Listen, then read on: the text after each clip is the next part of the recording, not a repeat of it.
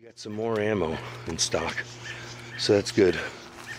Because the squirrel cannon, you know, Ed, we haven't seen you in weeks, and now you're pulling this again? What you doing, Ed? It looks like him. It sure looks like same exact size. Oh, the bird's tripping out. The birds are freaking out. I mean, the birds are freaking out.